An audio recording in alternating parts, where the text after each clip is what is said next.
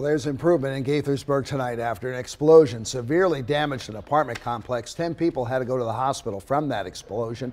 The good news tonight is all but one of those patients has gotten out of the hospital. The investigation into what happened is underway and is expected to take several days. The explosion also cost 43 people their homes at this complex. The Red Cross as well as Montgomery County officials are out there helping them find places to live tonight.